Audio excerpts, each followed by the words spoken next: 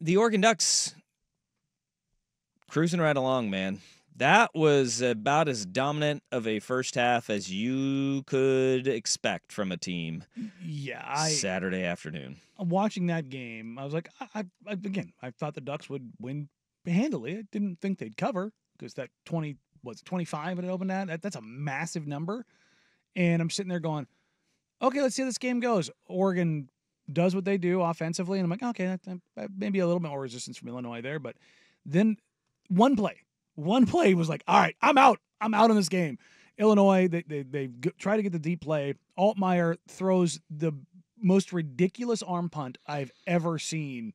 It was like, what did you see here that made you think that, one, you should throw this, two, you should throw it there, three, use that throw to get it there? And I was like, if this is what they are going with, they have no chance in this game, and it's already over. And then Oregon just responded and said, watch this. And then they just put quite the smackdown on them. Pressure, man. It was incredible. Pressure did it to him. And I was heading into it, we knew Oregon had a speed advantage, and that was pretty clearly outlined leading into that game of Oregon had an advantage athleticism-wise. I was shocked, quite frankly, the physicality that, or lack thereof, that Illinois had on both sides of the ball.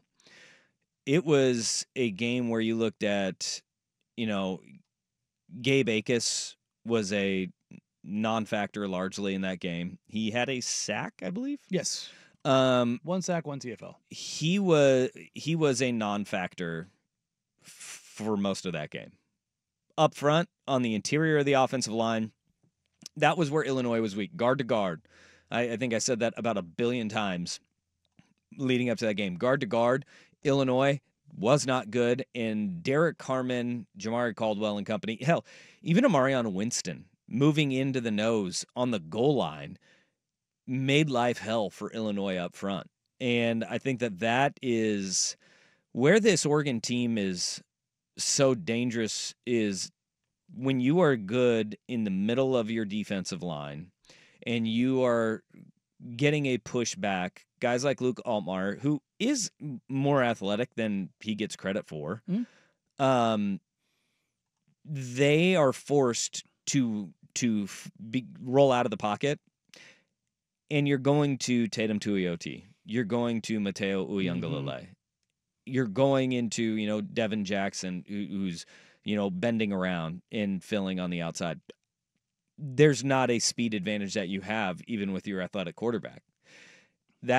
Oregon is playing at an insanely high level defensively. Yep. And on offense, the balance that they have shown, they put up 363 yards in the first half. They outgained Illinois 363 to 86 in the first half. Yeah, it was not remotely close. And Oregon, obviously, they only scored 3 points after the half because they just buttoned it up and said. And I've seen some Oregon fans who are like, "Why aren't they pouring it on?" I think Lanning's doing the right thing, and just, hey, we've got this game. We'll put away, salt it, move on to the next, get out of here healthy. And I think that they're doing the right thing. And I think Duck fan is maybe a little too spoiled or holding on to the Chip Kelly era of like, let's hang 70 on somebody. It's like, that's not how this works. When you're a team at the very top, once you've got a game taken care of, you just move on. You are already on to the next. Yeah, it's a marathon. It's not a sprint. Yeah. And I think that, when Gabriel he threw for what, 243 of his 291 in the first half. Yeah. You're just saying, all right, we're going to get out of here. I do understand that there is a lot of Oregon fan that is, I don't know if the word is concerned with Dylan Gabriel throwing interceptions. He does. Look, if you're talking about the highest level competition, he gets out of it against Ohio State. But between now and Ohio State, again, now Will Johnson will test you this weekend. Don't mess around throwing near that guy.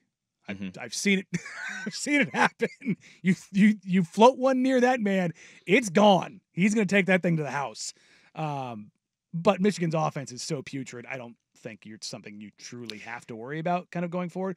But Gabriel is flirting with like what he can and can't get away with in certain areas. And I guess if you're going to do it in these situations and not against, the cream of the crop. I've seen, and this is kind of what I would, in those games that have been tight and in the games that are of consequence, have any of his interceptions been thrown in those? No. He had 3 low red area interceptions in that back-to-back with UCLA, where Brian Addison jumps the route, Tez slips, he goes pick 6. Okay. Same action, tried to get it to Tez, picked off. Michigan State baited him into it.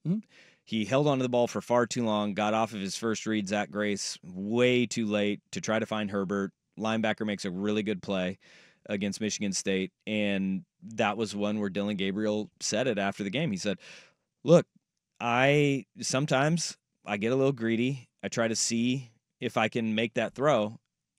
He's trying to test what he can get away with. In these games, the Purdue game, it was what, 28-0?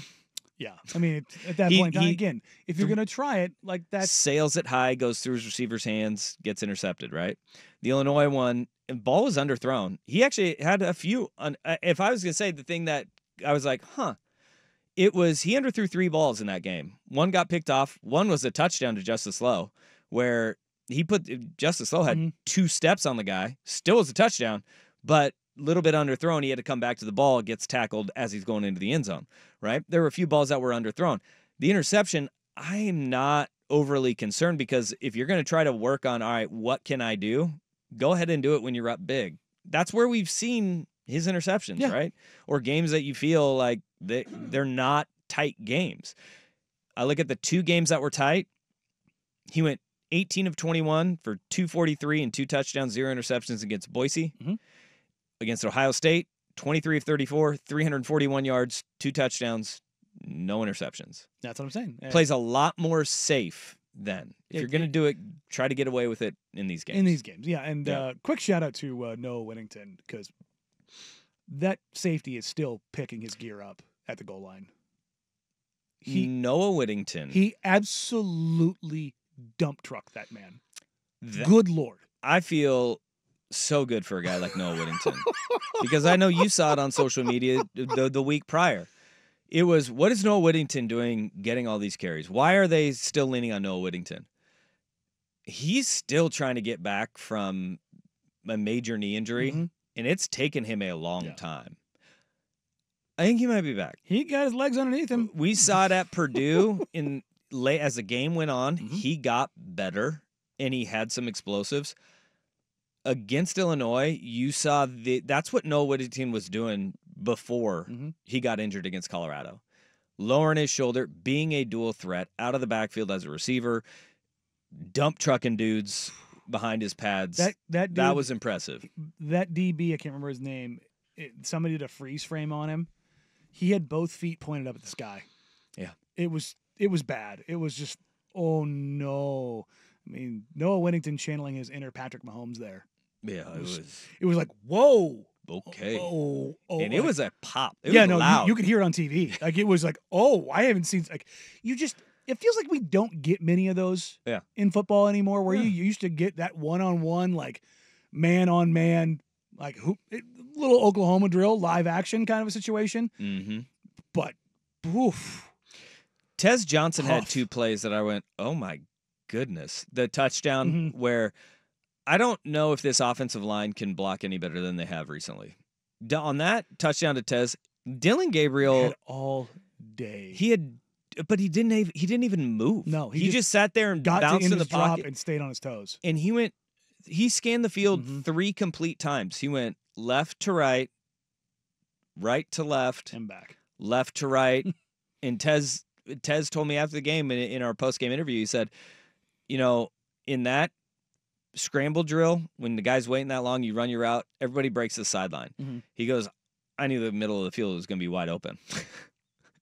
And when your quarterback's not scrambling, go to the middle of the field. Where he can see you. And so he went to the middle of the field, and then that move he put on the safety was just, goodness gracious, nothing that guy could do. That was play number 1 where I just went, okay, Tez may be a little bit different. The other one where it should have been picked, that screen where Gabriel dumps it over the top. Yeah. And Tez does a pirouette, one-hand catch, and then he stays in bounds and goes up the sideline, picks up the first down on it. And shout out to you that you did, Unreal. You called for Justice Lowe to step up this week, and he obviously outside the touchdown, he was still impactful. He's going to play a lot of downs for this team because of Justice Lowe is a high football IQ guy. Like he's very smart, but we even saw him in Trayshawn Holden is not just an elite talent catching the football. He's a great blocker. Justice Lowe is just as good. They ran him short motion inside, and they inserted him, and he went in between the guard tackle and rooted out a linebacker in a run play. Like, you're doing that with a wide receiver. And so Justice Lowe, he got an inch, and he created some playing time for himself. Well, I know that last week we talked about how important it was for Oregon to get out and have a quick start in this game to try to exert their excellence. I got out of here at, I think it was 12:35 on Saturday afternoon, and I don't think they kicked off until 12:40. It was already 14-0 when I made it home and pulled in my driveway. Yeah. They're coming out. It's like a 22-minute drive. I think that is impressive. We had that second quarter lull against Purdue that everybody said there's a lull second quarter to third quarter. And this goes back to Oregon kind of answering all the questions week by week, right? Week by week. What you put in front of them, they handle. Offensive line coming out of Idaho. The first half against Boise, they tried to fix it. The second half, they made that change, and we have seen a completely different offensive line unit since the second half of that Boise game. Then it was, all right, can the defense start stringing together not just good halves, but complete games? We're starting to see that time and time again. This one was, all right, there was a quick start after an emotional win against Purdue. Can they get through that lull and not take their foot off the gas in the second quarter? They didn't. They scored on 5 of their first 6 drives.